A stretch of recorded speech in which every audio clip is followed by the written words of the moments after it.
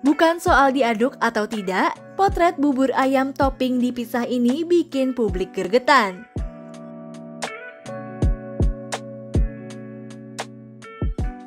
Santapan bubur ayam kerap kali mengundang perdebatan soal cara makannya. Beberapa orang lebih suka menyantap dengan cara diaduk, namun ada pula yang membiarkannya tetap tertata rapi. Rupanya bukan hanya ada dua sekte itu saat berbicara soal bubur ayam. Akun Twitter @food_fest membagikan potret bubur ayam dengan penyajian yang berbeda dari biasanya. Umumnya, bubur ayam akan disajikan dengan cara menaburkan topping di bagian atas. Dalam potret bubur ayam itu, terlihat memiliki topping yang dipisah.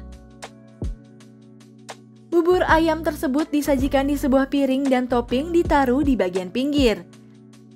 Mulai dari kacang, suiran ayam, usus goreng, dan jeroan lainnya ditata melingkar di pinggir.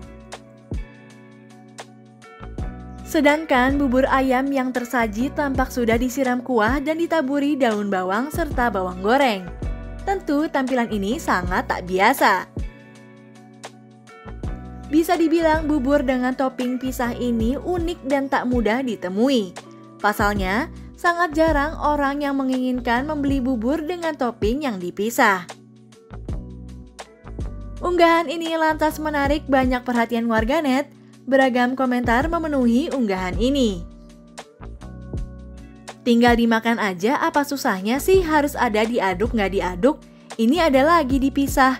Kasihan toppingnya kalau kangen sama buburnya. Komentar seorang warganet. Warganet lain ikut berkomentar. Apa gunanya dibikin bubur kalau begini? Sekalian aja dibikin jadi nasi, ujar warganet ini.